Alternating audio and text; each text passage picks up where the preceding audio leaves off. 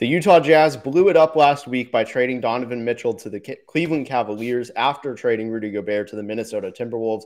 Their future now is all about the draft picks. Luckily, we're locked on NBA Big Board, and we're going to break down not only what those draft picks are, but what their approach should be, what their future is, and what to look forward to this year. We'll also do some fun games at the end of this. Coming up on Locked On NBA Big Board. You are Locked On NBA Big Board, part of the Locked On Podcast Network, your team every day. Hey, thanks for making Locked On NBA Big Board. You're the first listen of this Thursday. My name is Richard Stamen. You probably know me better as at MavsDraft on Twitter. Again, I talked about it in the cold open. We're going to be talking about the Utah Jazz. There's nobody better to be talking Utah Jazz with on this network outside of David Locke than the one and only Leif Tulane. And Leif gives David a run for his money. No offense, David. All fun, but I know you guys kind of work together, so it's fine. But Leif is here to talk Utah Jazz. We're going to talk about the future. Today is just entirely about the future of the Utah Jazz. Leif, what you got for us? I'm excited to talk about the Jazz, and it's certainly an interesting time for Jazz Nation. You got to embrace the rebuild now, but you and I are going to break down what the immediate future has entail, and then what the down the road future, which is what the Jazz fans, including myself, are looking forward to, and what that whole process looks like for Danny Ainge and company. Yeah, and let's dive into it. We'll start chronologically. I think we can start with the now, the next year, and then the long term, and then just again we'll end this with some games. But so this year, they're obviously, stop me if I'm wrong here, I think they're tanking. I think the tank fest is already getting crowded. We saw San Antonio blow it up. Utah now has. I think it indicates that every GM believes this is a very strong class. What do you see Utah doing this year in terms of, are they going to go all out tanking? Or are they just going to kind of coast and see where the roster takes them? Something in between? What do you foresee in that? I personally think that you see some of the veteran stalwarts that have been on these contending Jazz teams move before the season, and some of them are on the team but play minor roles. So the veterans that I speak of are Bojan Bogdanovic, Mike Conley, Jordan Clarkson. I think one or two of them's traded before the season, before training camp. Maybe one of them's kind of held on to a la Al Horford, and then you try to get a good package from a contending team that needs if it were to be Conley, that needs a heady point guard that could play 6-man minutes, as he's a little past his prime and could be a starter if you needed him to be. If it were to be Clarkson, and Clarkson stayed and he played, he could score 20, 25 a game on this team. Could Malik Beasley, a guy the Jazz newly acquired, I kind of think they keep him because you keep the new toy. He's a little younger. You could see his development, whereas all those other players kind of have their niche in the NBA. But I do believe that the Jazz are going to trade some of their veterans. They're going to make a few more deals because I think they have too many players for training camp. I think they have 17 players right now that would be under roster. They've got young talent that we haven't seen in Jazz uniforms, such as Talen Horton-Tucker. And then you see, what about Ochai Agbaji? How much does he play? How much does Colin Sexton, Lauri Markkanen, how much do they play into winning? Can they win? And do you want to win is the question. I don't think so. You want to develop the players that you want to be part of your prime once you get those draft picks as the centerpiece of your franchise. And the question remains, who will be on that team in 3 years rather than who's on the team immediately?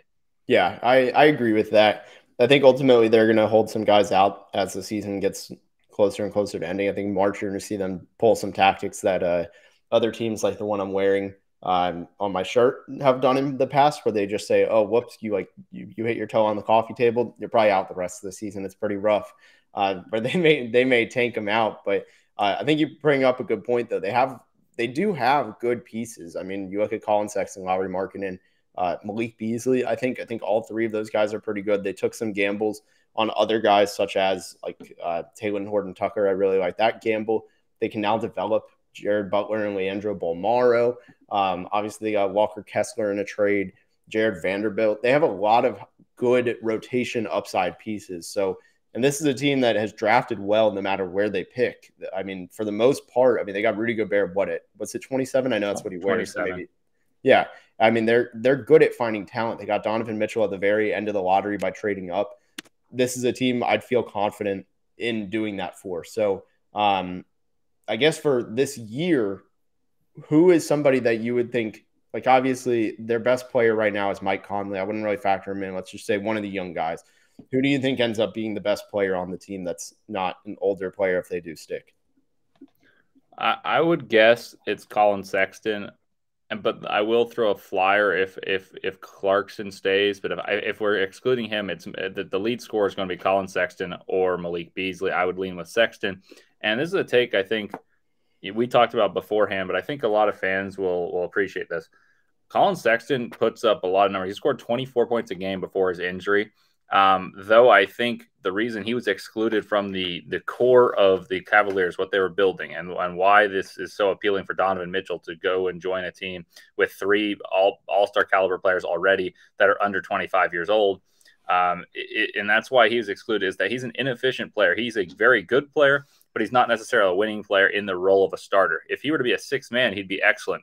But the thing that is appealing about his contract, he signed a 4-year, $72 million deal, which is 18 per year, which is a pretty team-friendly contract considering his talent. But it's like you don't want to do that if you're trying to contend, because that's too much money to put in someone that doesn't help you win.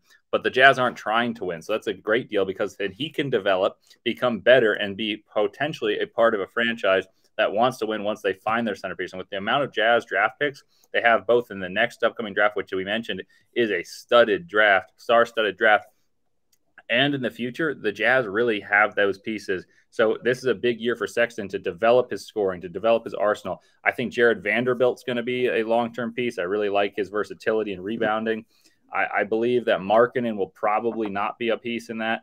And then I think that Ochai Agbaji will be a piece as well. And I'm curious to see as later in the year how well he develops, because I think the later into the year, the more you play a rookie, because he's not going to be that integral to winning. And it is integral to your development as a team for when you want to win. Yeah, and I mean, I agree about Sexton. He's probably going to be the best player on the team, at least statistically, in terms of volume. I'm interested to see, though, what plays out in that guard rotation, because they have a lot of mouths to feed now, because you have Colin Sexton. In theory, you have Mike Conley. And Jordan Clarkson, if that stays. You have Taylor Horton-Tucker. You have Nickeil Alexander-Walker. You have Bolmaro. You have Jared Butler. That's a lot of development to go around. I mean, excluding even just take out Conley and Clarkson, that's still 4 guys right there. And then obviously Malik Beasley's a 2, I think more than a 3 at least, but you can probably play him up in the 3. So that's a lot of guard minutes to go around too. So for me, if like my take for the Jazz is they obviously punt winning, that's not relevant this year. Great class, totally fine to lose out. But ultimately, if you're not at the least finding guys that can stick, find somebody that can gain trade value. I think, Markkanen is a prime example of that. Cleveland almost did that. They took him purely out of value. He was a terrible fit in a way. I mean, they ran 3 power forwards / centers in lineups at times, and they still made him work. So they clearly rebuilt his value, rebuild some value. I mean, if I was them, I would be trading for some bad contracts or something with a young player attached or the likes, somebody, maybe even a reclamation project. I really like the idea for them, at the least, if they're not developing in their own talent for the long term, they can at least develop something that'll turn into long-term talent.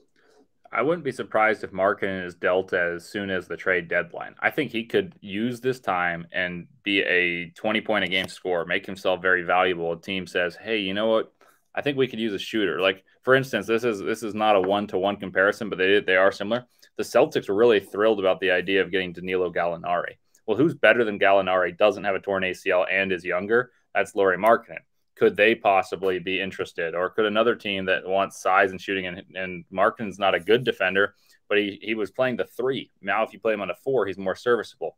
I don't think a team necessarily is going to give you the farm for Lauri Markkanen, but he could be a valuable asset if he's shooting 38% from 3.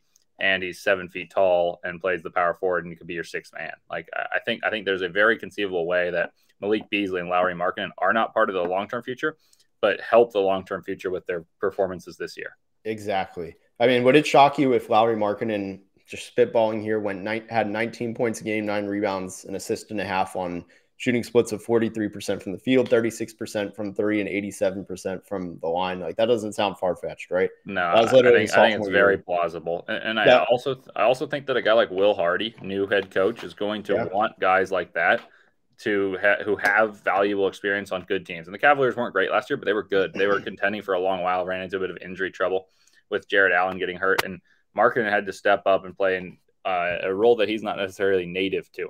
And now he's going to get a role more tailor-made for him. I think he could score 20 routinely and be about what you said, 19, 8, something like that. And I think that's not far-fetched at all. Yeah, that was his second year in the league stats in Chicago. Granted, he only played 52 games. I think it's entirely feasible. So I really like that. We'll also be talking about some of the NBA draft outlook, what they can look forward to as a prize for this year. But first, let me tell you about another prize actually called Built Bar. If you haven't tried Built Bar Puffs yet, you are depriving yourself of one of life's greatest joys. And guess what? There's a new flavor. Are you ready? It's delicious, indulgent cookie dough covered in chocolate. That's right. Built has done it again. Let me introduce you to your new favorite, cookie dough chunk puffs. They have a light and chewy texture, real cookie dough chunks. And of course, they're covered in 100% real chocolate. All of the joys of eating cookie dough without the hassle of making it. Plus, it's healthy for you. Cookie dough chunk puffs are only 160 calories, and they have a whopping 15 grams of protein in them. So if you run to Built.com right now, go snag a box for you and the family. It'll be the perfect treat, or just for yourself, whichever it is. Like all Built Bars, the new cookie dough chunk puff is covered in 100% real chocolate. That means they are healthy and tasty. Chocolate cookie dough covered with a light, fluffy texture. It is so good. What's great about Built is all their Built Bars are made with collagen protein, which your body absorbs more efficiently and provides tons of health benefits. You eat something that tastes good and is good for you. So you're going to love these cookie dough chunk puffs. Whether you need a snack for your workout, that's what I use them for. Personally, going to be taking that here in an hour or so. A late night treat if you're always hungry, kind of like I am also, or you just need a quick bite. Built is the perfect protein bar, and they taste better than a candy bar. So ditch the calories, fat, and sugar. Grab yourself a Built Bar. If you go to Built.com, use promo code LOCKEDON15 and get 15% off your order. Use promo code LOCKEDON15. So we are Locked On NBA Big Board. I'm joined by Leif. He works with the Jazz in Utah sports. Also is a massive college basketball just expert, I would say. And because of that, we're going to combine those two worlds. And what we're doing here is we're going to be talking about what we can look forward to in this draft, and then kind of just a little bit, I'll give some insight into the couple other drafts that the Jazz have picks in. And so for those that don't know, the Jazz have 14 incoming first-round picks. They have 6 of their own 7. They have 3 unprotected from Minnesota in all of the odd years until 2027, so 23, 25, 27. Kind of the same thing with the Cavs. Their start in 25, but 25, 27, 29. Then they have a top 5 protected pick from Minnesota in 2029. And then in this year, they get the least favorable of Brooklyn, Houston, or Philadelphia. So that's probably just going to be a pick in the 20s. They're not going to get that Houston one because they're not going to be better than Brooklyn or Philly. I would expect Utah to be on Philly watch a lot this year. And then they also have swap rights with Minnesota or Cleveland in 2026 and with Cleveland in 2028. So they have a lot. Their only outgoing first-round pick is a top 10 protected pick next year in 2024. So not this upcoming draft, but the one after. And that's, at this point, I would be shocked if that conveys. And then it goes to top 10 in 2025, top 8, 2026. And then if it's not conveyed, it's a 2028 second-round pick to Oklahoma City. So, Leif, I'm curious what you think. What should the Jazz approach be in drafting? Should it just be best available? Should they go by, hey, this was a struggle for us if they, say, win 25 games, 26, 27, something like that, where it's not all doom and gloom, but it's still rough? What do you think they should do at the top? Do you think they should cater to what they have in place or go with just talent and make the fit later? Yeah, I firmly believe in best player available when kind of having the cupboard barren. Like there are times where you would take a player that is a fit if you're a top 5 pick, but you have the talent already. And a good example of that is the Warriors took a shot in James Wiseman, but he wasn't going to play initially. Jonathan Kuminga, same idea. You take a shot on talent, and he fits your timeline in the long term and could potentially help you in the short run. The Jazz are not in that same situation. They have a barren cupboard, and I think you go best player available. Obviously, all the talks: Victor Wembanyama, Scoot Henderson, If the Jazz end up with a top 2, top 3 pick, that's phenomenal, and you get one of those guys that should change your franchise and really accelerate your timeline. If they get 5 through 10, this is one of the best drafts to have a 5 through 10 pick, and you still could have a franchise-altering talent. So I say best player available. Danny Ainge kind of has a type, like guys that fit that type: G.G. Jackson, Cam Whitmore, Dariq Whitehead, guys that really are heady but really athletic players that you think could develop into more. And I think there's plenty of those type of guys. The question is, now you get two, probably 20 to 25 in one and 25 to 30 in the other. And the question is, how much can you impact your team with those type of picks? And that's where I feel like the tank gets accelerated into, hey, we can build something, because likely we don't convey, or the Jazz won't convey the 2024. And then you get another top 10 pick because it's top 10 protected. And now you have 4 players that you really hope to accelerate your franchise, and not to mention a guy who went in the lottery this past year on your franchise that they acquired from the Cavaliers in Ochai Agbaji. And now you have 5 players that you really hope to change your franchise's trajectory. So that's kind of my theory. Obviously, it's easier said than done, and we don't know who's playing well. We don't know what pick we're going to have, but you take best player available early, and then maybe fits an upside on one of the 2, and then the opposite on the other of the late round, first round picks in the 2023 draft. Yeah, I think I agree, especially in year 1 of a rebuild. I mean, this was my stance with Orlando in 2021. I didn't care about who was taken at 4, what position it was. It wasn't like, hey, they need to get like a guard, they need to get a wing, they need to get a center. It didn't matter. They also had the 8th pick, so it also eased the blow if they missed. But when you're in that first real draft, like that first year of that rebuild, and even this year actually with Orlando, like I think you just got to swing for talent. Like when you're bad, talent's usually the reason why. You're not the worst team in the league or floating with the worst team in the league because you didn't have good fits. It's because you didn't have talent. So I think ultimately that makes for strong building blocks, especially in this class. And then you touched on it. I think the end of the first round is going to have some really good value. I think you see that in a lot of these stacked classes. The end of the first round has guys slip to the end of the first that have no business slipping that far. And because of that, they end up good. That's to nobody's surprise. So give me some of your wish list of, obviously, Scoot and Wembanyama. We've talked about them ad nauseum already, and it's still almost a year to the draft. So beyond those 2, give me like a short list of early favorites that you want to see, like just favorites of yours, not necessarily most likely, but who you want to see at the top of the draft for Utah. Say they get like the 3rd pick. I think the Thompson twins would be really appealing. I honestly couldn't tell you which one I feel like is better yet, because there's been kind of limited game film on them. I think the dynamic athleticism and size there is really where I would start if you don't get one, Scoot or Wembanyama. So I would choose one of the Thompson twins as my franchise starter, and you get ball skills, you get freak athleticism, and I think it's easier to develop a shot than it is to develop athleticism. So that's where I'd start. I mentioned it a couple minutes ago that Cam Whitmore, G.G. Jackson are kind of guys that I feel like Ainge would salivate over. Dariq Whitehead's kind of got that similar ability as well. I just hope he recovers well from his foot injury prior to the Duke season and doesn't suffer like injury woes such as that AJ Griffin suffered. And I think Dariq's on a higher trajectory. I think he's a better regarded prospect than AJ was, but I worry from that point of view. I think a wish list I'd have later in the draft though is Jordan Walsh. If he were to slip to 20 to 25, I'd really like that type of pick, and a kind of a energizer player. I've compared him to a mix of Dalen Terry and Scotty Barnes. I like Jordan Walsh. I think Chris Murray could be there, could be a little bit older, kind of be a good player right away. There are a number of players later in this draft I think could be really good. And you obviously hope maybe one of those teams isn't as good as we think, and like the Timberwolves have an injury or something, and they still have a young core, so they're very dependent on those couple stars they have. Maybe they're not that good, and you get another good pick, and you get a pick in the teens. And so there is a way to accelerate the timeline, but the Jazz fans have to be patient. But this is a great draft to have 3 picks in, and I think that was extremely intentional from the front office, not happenstance. Yeah, I agree. And for me, I mean, I agree with the Thompson twins would be good. Cam Whitmore would be really good. My pick, I'm probably a little bit too high on this guy, but currently he is my number 3 player. I would love to see them land Derek Lively, not necessarily at the 3rd pick, but I would love to see them develop another center that has just great presence around the rim, kind of raw, but has the physical tools, but also like lively, can shoot. So I really like his game. I think he'd develop well in Utah. And I think it's really important to touch on this.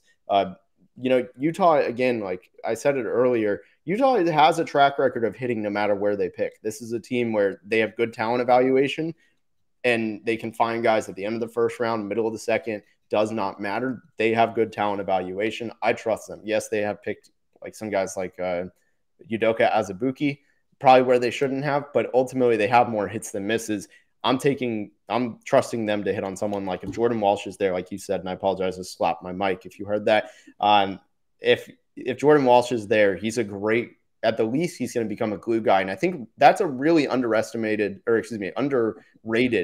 ability of rebuilding teams. They don't have glue guys. They just have kind of guys to do their own thing. But it helps, I think, make young players better when you have a young glue guy to work with and grow with. So I really like that. Curious on your thoughts so far on the 2023 draft before we go into games.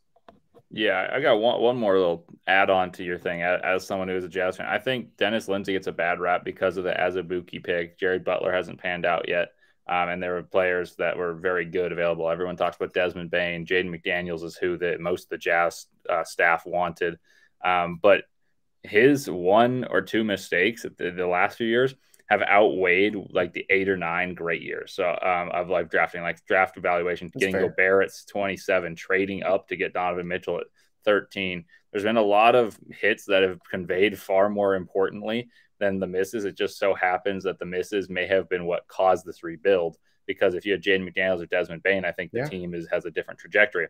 As for the 2023 draft, I'm just so eager to see the 2023 class play in college, and then watch Scoot and Wembanyama playing October 4th and October 6th against one another. That'll be must see. They're playing Las Vegas, and I also think I'm going to find a way to watch Overtime Elite. They're kind of harder to watch if you have streamlined kind of television. But the Thompson twins are must see, and with the Jazz being a top 5 possible team, and maybe it's very hard to get 1 or 2. I really think that the Thompson twins, differentiating them would be good. So I apologize for not really differentiating their games too much. I could give you little nuances, but those are 2 guys that I think are polarizing athletes and talents that I think could elevate a franchise. So I'm very eager to watch the kind of the top half, the upper echelon of this draft and where they all play respectively. Yeah, I don't think it can be overstated just how deep and strong this class is. It has a very, very optimistic early outlook. So if you're a Jazz fan, this is Jazz, Spurs, whoever you're a fan of that's tanking, this is a year to be really invested in college basketball, international ball, the G League, even the OCE. There's a lot out there. And shout out to our own Rafael Barlow, who broke the news first on the Victor Wembanyama versus Scoot Henderson news. That was big time. So I'm going to try and make it out to Vegas. We'll see if I actually can. But that would be really fun to check out. It's going to be a good game. Let's do some games. We're going to do some quick buzzer beaters and stuff. But real quick, let's let a word from our sponsors get in here real fast. All right, Leif, let's wrap this up. We're going to do some over-unders. We haven't given each other any of the prompts or anything, so this is all going to be blind. Mostly I'm going to be giving them to Leif. Leif, if you got anything, feel free to hit me on them for a more outsider's perspective, but I'm curious on your thoughts. So I'll start with softballs, make them a little bit harder. Mike Conley, traded before or after training camp starts? And I think training camp is only 2 weeks away. I'll go after. How about Bogdanovic? Before. Okay. My theory is that he's the higher regarded commodity and that some team will pay more, whereas the Conley will have to kind of you'll have to elongate the process, because right now what wins in the NBA is size and versatility, and the size in the backcourt was one of the greatest deterrents for why the Jazz couldn't win despite a very talented roster. And so that's why when we talk about a guy like the Thompson twins being 6'7", that's super helpful, and then it's very coveted. G.G. Jackson's a huge, big-shouldered freshman who's actually should be a senior in high school. That type of stuff's extremely coveted, and I think the size of Bogdanovic rather than the kind of finesse game of an aging Mike Conley has him as the more valuable commodity. Yeah, and the contract difference. I mean, Bojan's an expiring, Conley being 2 years, 3 years left. I think it's 2. How about Rudy Gay? Is he gone before training camp? I think the Jazz want him gone. I don't Yeah, I think know so too. if there's a team that'll take him unless you attach him. Um, so I'll say he's probably gone somehow. I just don't know how I that think he trade's gets going to come. waived. I think he That's gets waived at the end of training camp, personally. but I see that's what I was thinking, but that's after training camp. Yeah. So it's a tough one. So I'll make okay. So this one I think is going to be a little bit harder than all the other ones. Jordan Clarkson traded before, or excuse me, will he be a member of the Utah Jazz after the trade deadline? I'll I'll say yes. Yeah, they. Oh, go ahead. I think he's going to be the culture ambassador of the team, and he's kind of going to be. This is how we operate. I was on the team when we did this, and we were very good. And I think he's the kind of the holdover culture piece and a good vet to the young guys. I hope so, because he was kind of a mess in Cleveland when they were really bad, like Darius Garland's rookie year. He was on the court, at least, pretty rough. He was selfish. And I hope he's learned a lot from those days, because, I mean, I think bouncing, he never really won, really, even in LA. They weren't exactly a winning team. So maybe that has changed him. And I hope so. I ultimately agree, though. I think you have to keep a veteran out there. And because of that, I think Jordan Clarkson's actually going to be the one that stays this year. So that's my prediction. Now let's do this. I'm gonna give you some more. That now gets a little bit more difficult. Colin Sexton over under 22.5 points a game. I'll go over. Wow. I think he scored 24 a game, 23.7 in a decent amount of games before injury. I think he's going to have the ball a lot. You got to score points. The NBA's pace has picked up. I think he scores more. The question I have for Sexton becomes how many assists can he be? How valuable can he be as a commodity defensively without impacting winning too highly when the Jazz are trying to lose? And those are fair questions. How about I'm going to double this guy's rookie year stats. Jared Butler over under 17 minutes a game. I'll go under. Dang. Well, that's hard. I like Jared Butler as a prospect, but I watched him in shoot around. I watched him play games. He's got great individual moves, but his passing needs work. He got better as a pick and roll operator, but his shot never really came along. And there's more mouths to feed in the backcourt. Ochai Agbaji is a more valuable commodity at this point than Jared Butler. Taylor Horton-Tucker is probably the same because they're the same age. Taylor Horton-Tucker has been in the NBA for 3 or 4 years. Yep. Nickeil Alexander-Walker. I still think Nickeil Alexander-Walker is good. I know there's going to be people that watch the Jazz a lot that disagree, but I watch him shoot during warm-ups. He's a very good shooter. He's long. He can pass. He can be a secondary playmaker. And you got Conley. You've got Clarkson, Malik Beasley, Sexton. I just think it's a harder one, and I think he's going to be kind of the odd one out because he's not a great athlete, and his feel for the game is spectacular. It's just he hasn't shot well, and at that size, you really got to shoot and finish spectacularly. Yeah, I agree. Let's do a couple more player ones, and I'll go to the Jazz as a whole. Udoka Azubuike has only played 32 games in his career so far, at 8 minutes a game, so not that many minutes. Does he clear 15 minutes a game? I mean, the center depth is kind of weak. Does he get 15? I'll say yes. I think at this point the Jazz's center room is really, really poor. So I think they're going to try to develop one, see if one stands out more than the other. Azubuike got better last year. He occasionally started over Whiteside in games Gobert was out, and he was adequate.